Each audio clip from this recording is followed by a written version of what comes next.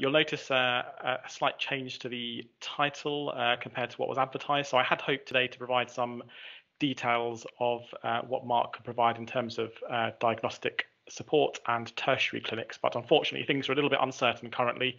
And with my clinical sessions being utilised elsewhere, our LBD, so Lewy body disease clinic, is suspended and we haven't started our diagnostic support clinics yet. But as soon as I have some clarity, I will be able to distribute criteria and pathways to you all, so watch this space. I will, however, to speak more broadly about why I think these clinics are particularly important and will be in the future, and hopefully generate some issues to discuss and generate some questions a little bit later on. Okay, so Clive will be talking about new treatments for Alzheimer's disease straight after me. I do just want to mention one, which is aducanumab, which many of you may have heard of. It's an anti-amyloid agent which is currently under review by the FDA in the USA as a new treatment for prodromal Alzheimer's disease. I think Clive will probably go into this, but I think it's highly unlikely it will be licensed. But it does just demonstrate that we are getting closer to having an agent that will be able to potentially delay the onset or slow the progression of Alzheimer's disease. And it's likely, because we're testing so many different agents, that at some point in the next 5 or 10 years, we will have an agent that will either slow the progression of or delay the onset of dementia in Alzheimer's disease. And even if those treatments delay the progression to dementia by 6 months or a year or 2 years, on a population level, that will have a huge impact in terms of economic benefit and societal benefit to our population. But the question I have is, are we ready for those new treatments? And I would say categorically not. And why is that? I think we really need to think about the way that our memory services work, and particularly the interaction between our clinical memory services across the region and research centres at Bournemouth and at Portsmouth, but particularly at Marc, where we do a lot of dementia research. And I think there are several issues which I'll just touch on. So patient selection is one. Brady mentioned this earlier. Our patients with MCI, at least in Southern Health, tend to be discharged back to the care of their GP without any other involvement. I'm not sure if a similar picture occurs in other trusts, but it's likely that new treatments for Alzheimer's disease will target the stage, the prodromal stage, so amnestic MCI, before it turns into a dementia syndrome. And we really need to think about what we do with these patients, because actually if we have new treatments available, it's likely to be us that will be coordinating delivery of those treatments. And if they're currently not under our services, then we really need to rethink what we're doing with those patients.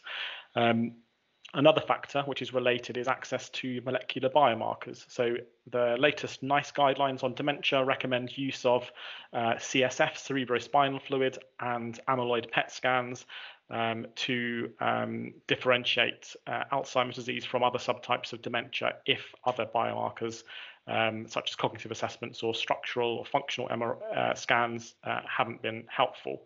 So currently, at least in Southern Health, we have no direct access to CSF or amyloid PET.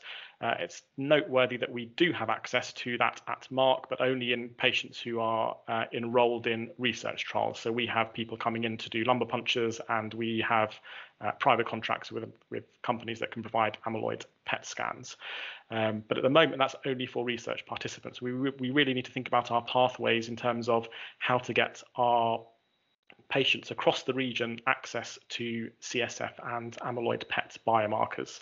And I'm not in any way suggesting that we all have to dust off our lumbar puncture techniques. I certainly have no idea and cannot remember the way to do that.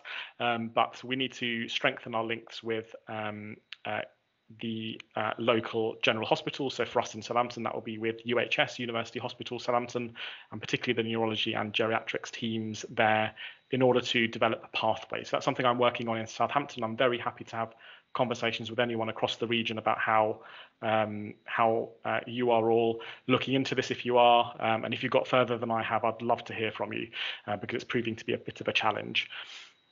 I think it's important just to focus on the access to molecular biomarkers, because actually, if we do have any treatments for prodromal Alzheimer's disease, it's likely that patients will need to be highly characterized, i.e. they will need to have evidence of having Alzheimer's disease and having amyloid in their brains through PET scanning, and changes in tau and amyloid in their CSF. So I think it's important that if there are treatments around the corner, that we start to develop our pathways to access these biomarkers. Another point is that future treatments may be delivered intravenously. So aducanumab is an IV therapy, and I think that just generates sheer panic in a lot of us in terms of whether, how that would work. I'm involved in some discussions with Alzheimer's Research UK and the Royal College of Psychiatrists about where OPMH sits within that. So this might be a slightly controversial topic to bring up, and I'm happy to facilitate some discussion in the chat about this. But should we be involved? Should OPMH be involved in treatment for people with Alzheimer's disease? And I'd say yes. I don't think we should be delivering the treatment, but we should be involved, certainly. And I'd hate to see this left to our colleagues at acute hospitals to treat our patients, basically. So I think we really need to think about what our role would be. And I think it'll be a collaborative role. As I said, I don't think we're expecting us all to start giving intravenous drips into our and developing them into our memory clinic pathways, but there needs to be some way of delivering treatments when they are licensed, because I think it will be such a shame if we're not ready for that when it happens. A couple of national guidelines have come out that have suggested that treatments perhaps should focus on research centres initially. So we have obviously the ability at Marc to characterise our patients using biomarkers, and we do clinical trials delivering intravenous treatment. So it makes sense that patients with amnestic MCI who are potentially receiving disease-modifying treatment should come to a place centrally where that is possible. And there may be similar units in other regions of Wessex who would be able to get involved in that. Certainly Lymington are involved as well, I know, and Bournemouth and other areas as well. And just lastly, echoing points raised by Brady and Claire, I've put this article, reference of an interesting article up, which you may want to read at your leisure. But I think one key point about a consensus building about what we should do with our patients with mild cognitive impairment is, although there are different clinical pathways for these patients, depending on what trust you work for, what team you work for, your own personal preference about what you do with these patients, it's clear, I think, that all patients with mild cognitive impairment should be offered access to research. So that's not just thinking about research as a clinician, we should be offering access to research. And it's very easy to do that within the Wessex region. So Brady mentioned a couple of ways to do that, but you could simply just ask your patient if they're interested in research, and just before you discharge them to the primary care, to copy your clinic letter to Marc, and we will do all the rest. I say we, but our excellent research nurses will do all the rest in terms of contacting patients, discussing potential research studies, taking people off of our mailing list if they're no longer interested in research, and plugging them into the right research trials for them. So you might have noticed that we've got a range of research trials, from just an MRI scan and a blood test to 2 weekly infusions and everything in between.